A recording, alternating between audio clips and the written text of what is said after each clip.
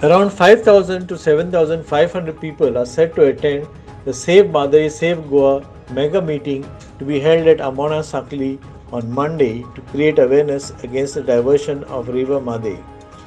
Opposition parties and Mhadei activists have said that notwithstanding the Goa government's air dashes to Delhi and photo ops with central leaders, the seriousness to push for Goa's interests and protection of Mhadei hasn't come through. The withdrawal of permission to hold a public rally in Sankhali by the chief officer of the local municipal council without the elected representatives' concurrence has further led to fissures between the people and the ruling dispensation. The organizers have informed that after the original permission for the meeting was rejected, the venue is now a private venue. Ironically, the land where the meeting is supposed to be held belongs to Chairperson of Sankhali Municipal Council, Rajesh Sawant. The Sankhali Council is a civic body which is not politically aligned with Chief Minister Pramod Sawant.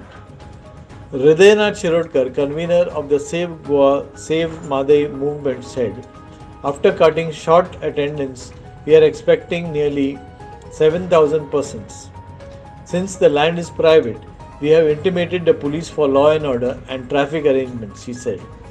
Sankhali Municipal Council Chairperson Rajesh Sawant said he had intimated the police regarding the meeting and we expect the police to acknowledge and cooperate for the cause of River Mhadei.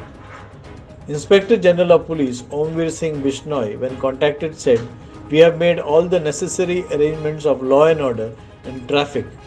We will ensure that there are no issues. Bureau Report, Herald TV.